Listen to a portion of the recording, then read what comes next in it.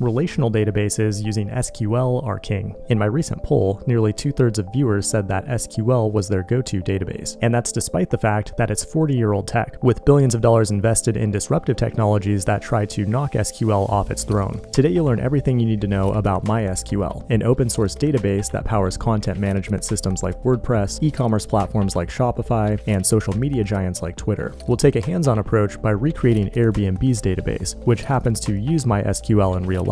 In the process, you'll learn why SQL is so popular, how to install and interact with the database using modern tooling in VS Code, the essential syntax to create, read, update, and delete data, and most importantly, how to model and join relational data. There's also another giveaway with this video, the MySQL pillow. All you have to do is be a subscriber and leave a comment below. To start things off, let's travel back in time 50 years to meet Ted Codd, the author of the legendary paper, A Relational Model of Data for Large Shared Data Banks. Prior to this paper, databases were not relational.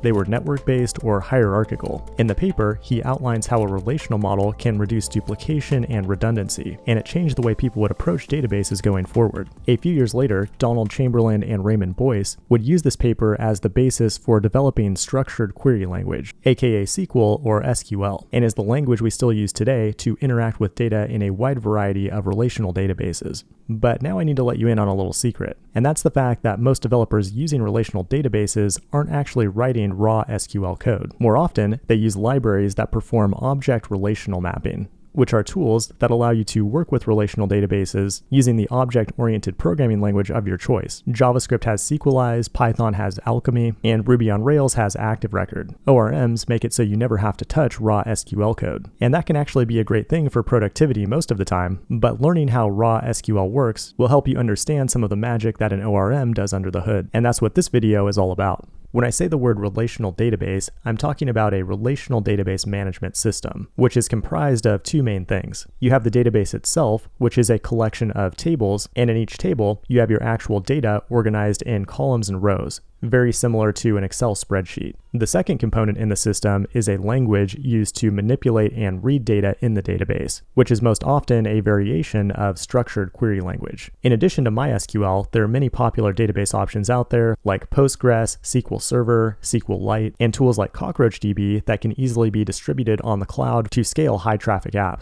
Now let's take a look at the data model for our Airbnb clone using a tool called DrawSQL, which can help you visualize and model data relationships. We'll refer back to this diagram throughout the video, but all you need to know for right now is that each one of these boxes here represents a database table. Then the lines between them represent different relationships, like one-to-one or one-to-many. What we're looking at here is the database schema, which is basically a blueprint that defines the different rules or constraints within the database. If we look at a table, you'll notice that it's a dictionary where the key represents a column in the database and the value represents a data type that can be stored there. There are many different data types, and they can vary between different SQL databases, but for the most part, they just represent different types of numbers and strings. Like in MySQL, we have int for integer, or float for floating point numbers. For small strings, we might use Varchar or Varchar if you prefer, or use text for longer strings. You don't need to know all the data types at the beginning, but choosing the right one will help you optimize the size and performance of your database when you build a serious app. In addition to a data type, a column might also have a special constraint.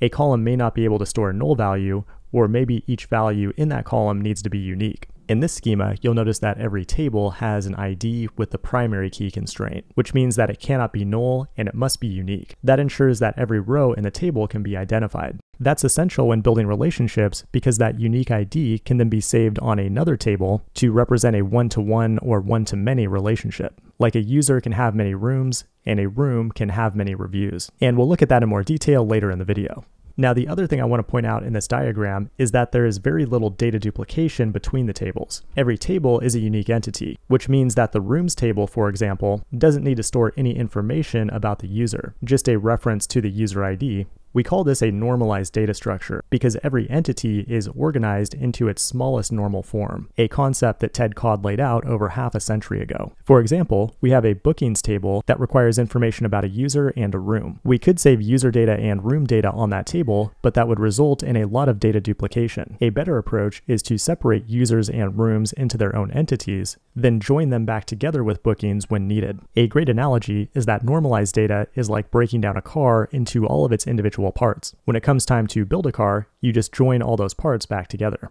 Okay, so now that we know a little bit about SQL from a high level, it's time to get hands-on by first installing MySQL on our system. I use Arch, by the way, but for this video, we'll install MySQL on Windows. If you go to the website, there's an installer that you can download. Go ahead and download it, and the only thing you need for this tutorial is MySQL Server. Go ahead and stick with the default settings for everything. Then it will ask you to create a password. Make sure to remember the password because we'll need it later to connect to the database. Then the installer should take care of everything else to configure your system. If you're on a Mac, there's also an installer you can download that follows the same process, or you can just use Homebrew. After the installation is done, you should then have access to the MySQL command from the command line. Now, to access the database from the command line, you'll run MySQL followed by the U flag for username, and then also add flag P if you used a password. We now have access to MySQL in the command line, and the first thing we'll want to do is create a database. We can do that by executing an SQL statement that says create database followed by the database name, which in this case will be Airbnb.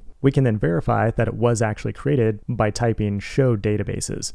Now, we could do this entire tutorial from the command line, but that wouldn't be very developer friendly. A better option is to install the SQLTools extension for VS Code. It allows us to store our connection details, visualize the database, and view a history of all of the queries that we've run. To set it up, just install the extension and driver for MySQL, and then create a new connection. You should be able to stick to the default settings, just make sure to add the name of the database you just created, along with your username and password. Go ahead and test the connection, and hopefully you get a success message, otherwise Google is your best friend. Now go ahead and click the button to connect, and we're ready to start writing some code to build out this database. The first thing I want to point out is that you can create a comment in SQL using a double dash. A cool thing about this VS Code extension is that if we create a comment followed by @block, it will put a play button on top of that statement, allowing us to run it individually so we don't have to jump around to a bunch of different files. At this point, we've already created a database. Now we just need to add the first table to it, which can be accomplished with a create table statement. Now, a couple things to note here. A statement is code that does something, and we know this is a statement because it ends with a semicolon. The words highlighted in purple are SQL keywords. They're reserved words that the language will interpret to do something. By convention, we write them in uppercase, but they're actually not case sensitive, and we could write them in lowercase if we wanted to. The third word, users, is known as an identifier, and in this case, it just identifies the name of the table. Inside the parentheses, we can add a list of columns that we want to include on this table. In this case, we have an ID, email, bio, and country. Those are the column identifiers or names, but they also need to have a data type and optionally one or more constraints. Let's give the ID field an integer data type, which means we can only store whole numbers here, no decimals or strings. The data type is important because if you try to save the wrong data to that column, the database will throw an error because SQL is very strict about data integrity. Next, we'll add a constraint to this column called primary key. What that tells the database is that this column identifies a unique row, therefore the ID must be unique and must not be null. Constraints are kind of like an extra layer of data validation that you can add beyond just the data type.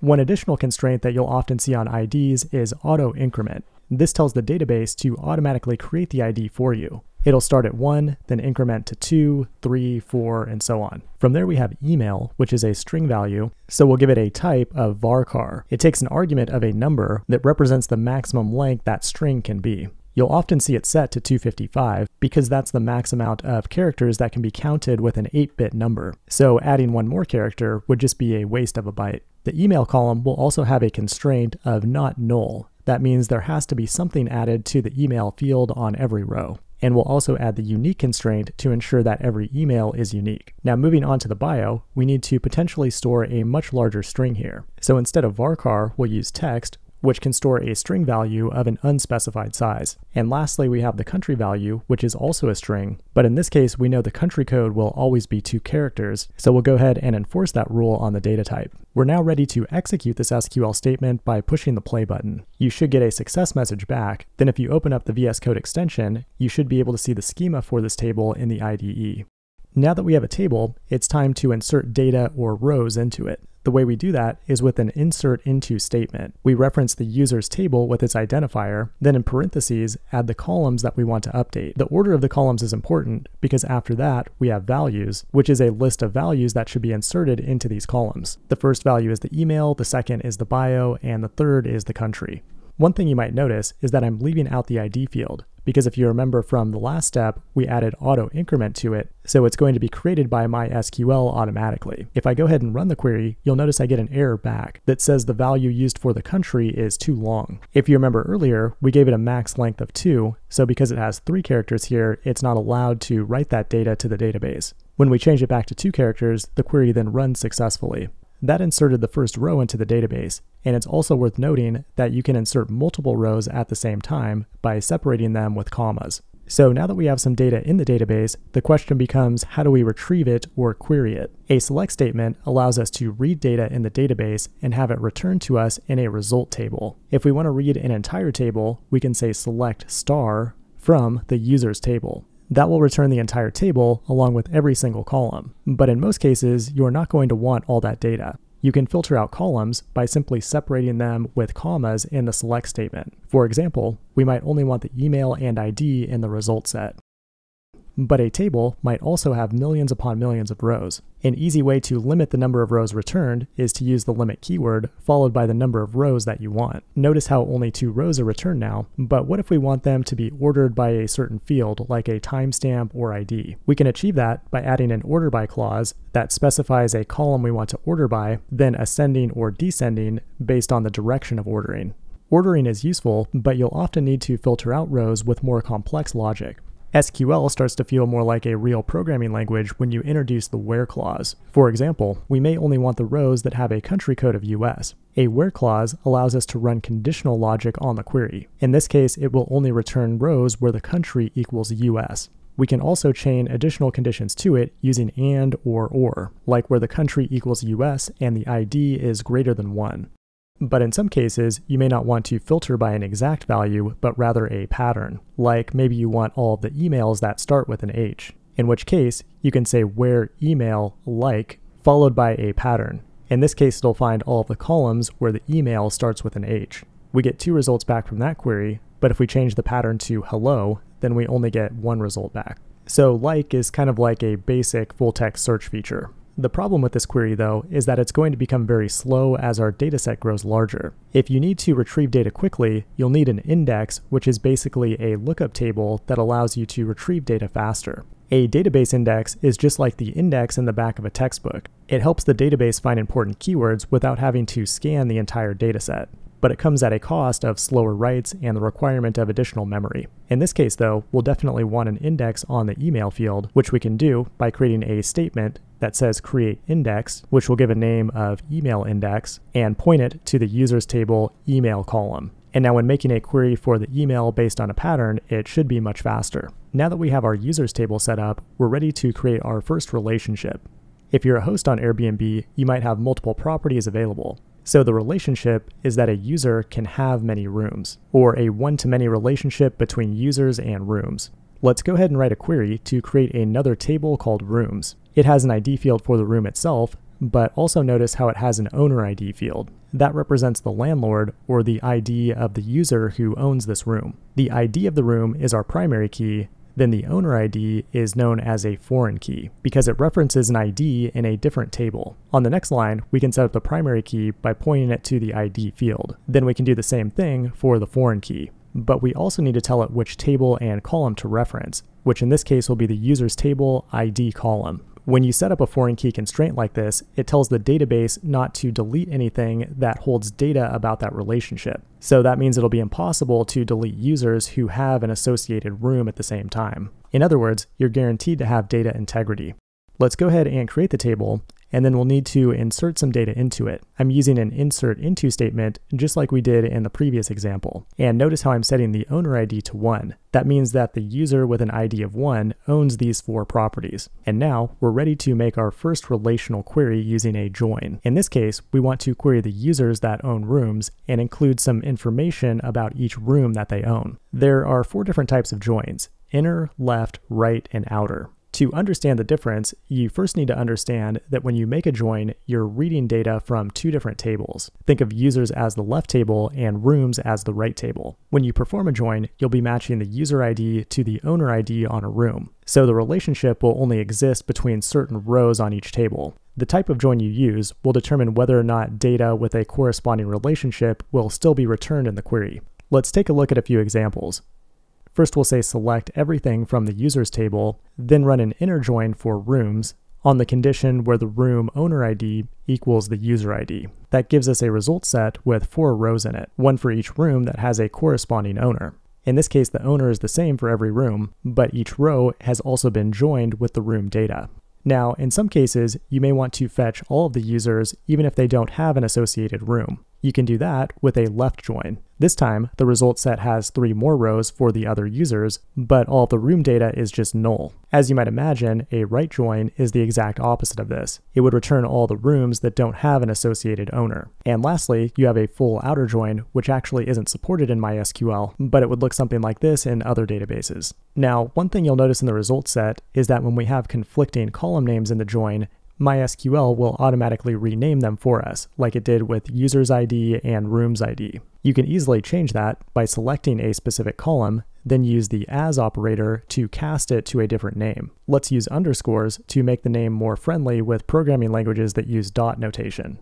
That's pretty cool, but there's one more big question that we need to answer with our data model, and that is, how does a user book a room from another user? We can model that relationship by creating a third intermediate table called reservations or bookings. Most importantly, a row in the bookings table will have a check-in time along with a guest ID or user ID and the room ID, both of which are foreign keys. That allows us to create complex relationships where a user has reserved many rooms through the bookings table, or on the other side, a room has many past guests through the bookings table. Once we have that data model established, we can then run joins through the bookings table. For example, we can get all of the rooms a user has booked by joining rooms to bookings and filtering by the guest ID. Or we can get a history of all the guests who stayed in a room by joining users to bookings and filtering by the room ID. And that's all you need to know about databases to build a multi-billion-dollar startup. Actually, wait, there is one last thing I forgot to show you, but you need to be careful with this one because if you use it incorrectly, you could delete your entire database and lose a lot of money. A drop statement allows you to delete data, like an individual table or an entire database. In fact, YouTube uses MySQL under the hood, so I should be able to delete this video by clicking